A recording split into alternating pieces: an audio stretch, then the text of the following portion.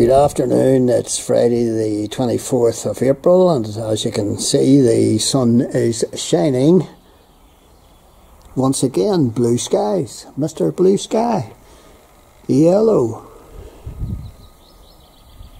And you can see that the old flowers are coming along well.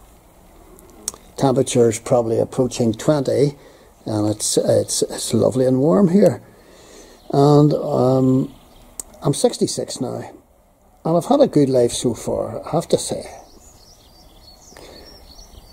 But I'm entering, and I have entered. See, once you hit 60, you enter into a different scale. This is my new acquisition. I got it the other night from my good friend William, who got it from a close friend of his called George, and George has made this. George has this wee sort of hobby, and he makes walking sticks for guys like me who need one. And I'll pay these boys back. They're doing a 4-ball golf tournament for Marie Curie once this lockdown lifts, and I'll give them a good whack of money, and I'm very grateful. And it's a beautiful looking piece of kit, and I have road tested it the other day, and I believe this piece of wood was pulled out of the hedge and doctored by George, and whittled and all the rest of the things, and varnished and all the rest. I don't even know what kind of wood it is, and I don't know what the wood is that it's topped off with. But it did a brilliant job, and it's doing a brilliant job for me too, because at 66 I need a hip replacement, and I'm finding walking difficult. Painful. It's like it doesn't affect the hip so bad, but it's like shin splints all the time. But you know, my problems are minuscule in comparison to other people who, because of this, all the NHS resources going towards coronavirus and trying to fight that, other things like heart operations and cancer procedures are just being put on the back burner, and other major operations, and people unfortunately are suffering, and their quality of life is diminished because everything's going towards coronavirus. But this is where I'm at, folks. I'm still able to do plenty of things. I'm still able to ride my motorbike and all the rest of it. You do feel it afterwards. There is a pain, and I'm on painkillers and stuff like that. But I have no complaints. I've had a good life. But you're saying to yourself, you know, where have the years gone?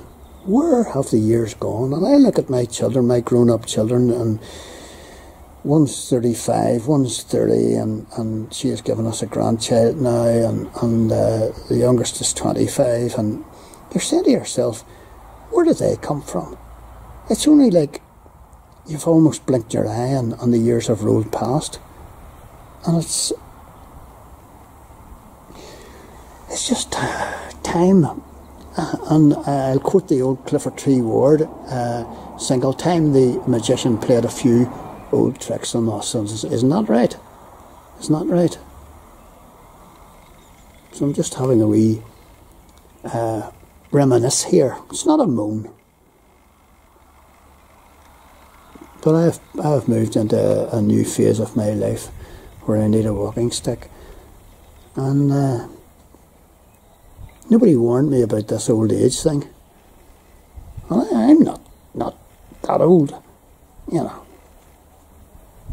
but the old skin and all the rest of it's deteriorated in the face, the eyesight's deteriorated, the hearing has deteriorated.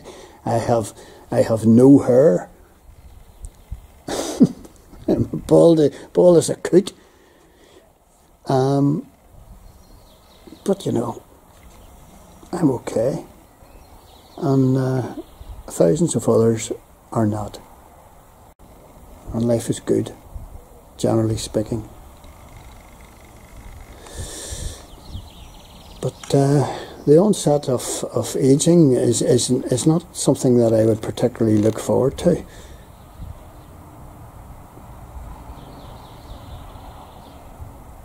You find whenever you cut yourself or anything like that, you know, it takes an awful lot longer to heal, and the aches and pains are building up.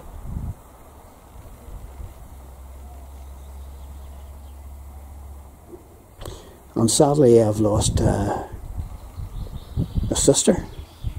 I've lost guys and girls an awful lot younger than me. Quite a number. Well, it's tough. Tough for their families, and you miss them for the crack. And it's difficult to understand. No easy answers, and in fact no answers at all on this side of the grave in many cases. So I'm just having a wee walking stick monologue here.